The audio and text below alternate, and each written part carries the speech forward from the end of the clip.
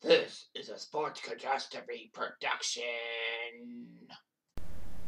Hey there, hello, ho there, it's Jeff Carter and welcome you to another Sports Catastrophe Birthday Boy. And the birthday boy for today, September the 2nd, is a famous basketball coach for the Toronto Raptors.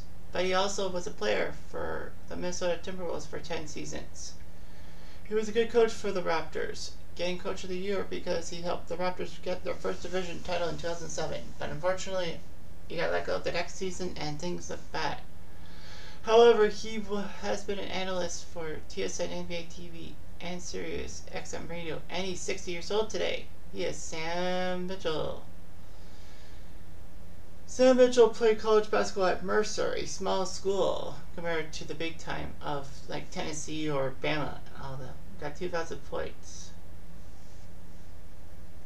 He was good for Mercer and helped them get to the NCAA tournament in 1985. It would be the last time until 2014 Mercer got into the tournament. And then Mitchell enlisted in the Army and went to Fort Bragg, North Carolina. But after Houston drafted him 54th from the 1985 NBA draft, he left and he was cut by the Rockets and then would go to the Continental Basketball Association. But in his second season, he decided to quit to head to Georgia to be a special ed teacher. He would try out for the U.S. Basketball League and join Tampa's team. However, he rejoined Houston for training camp and was cut again and went back to the CBA. Then he went to France for a couple years. And thanks to his overseas success, teams like Minnesota took a shining to him. And Minnesota signed him. I mean, Minnesota was in their second year in the NBA, so they decided, let's take a chance on this guy. So he spent 3 years with Minnesota before being traded to Indiana. And was part of the Indiana team that went to the conference finals in '95. However, he returned to Minnesota and would be a mentor to Kevin Garnett, who was drafted by the Timberwolves. Mitchell spent the rest of his career from '95 to 2002 with the Timberwolves, helping them grow. Mitchell would then become an assistant coach after his retirement with Milwaukee for 2 seasons. And then he was the top assistant coach for Charlotte when they came into the NBA before the Raptors made him the 6th head coach in history after Kevin O'Neal was canned. Sam Mitchell would soon lead the Raptors to respectability, especially the 2007 division title. And it looked pretty good and all that. Mitchell had some problems and all that with the team. At one time, saying he had players with score lines of 0-0-0-0, meaning they didn't play one iota in a game.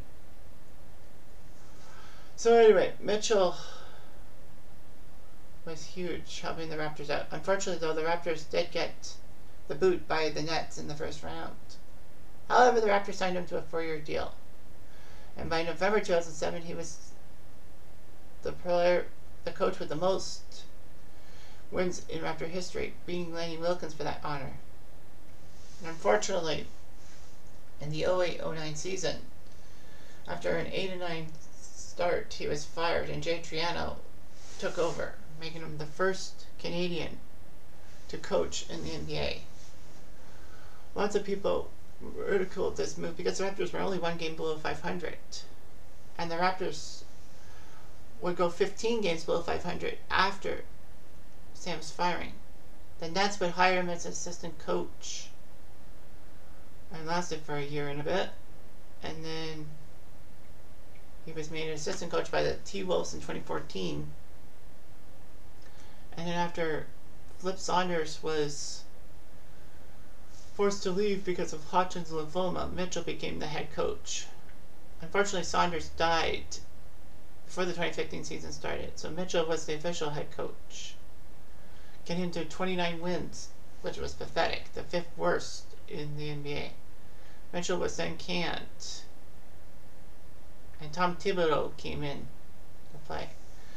Mitchell would only last 1 year in Memphis as an assistant coach for the University of Memphis before being let go. So anyway, in his regular season with Minnesota and Indiana, and back to Minnesota, he almost played 1,000 games. He missed out by 6.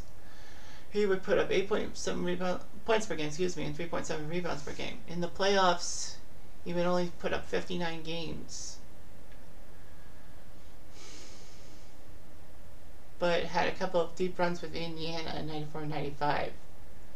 Minnesota would unfortunately do nothing with him, so he felt that as a head coach, he was 185 and 242 for a 43% winning percentage. Pair of 41 seasons with the Raptors was good, but unfortunately after going 8-9, he got canned. In the playoffs, he was 3-8 lifetime. Mitchell lives with his wife and had 4 daughters from previous marriage. So Sam Mitchell was pretty good. He was brash and he wasn't afraid to show his true colors as a Raptors coach. So that worked out well for the Raptors, don't you think? Anyway, I'm Jeff Diamond. I do.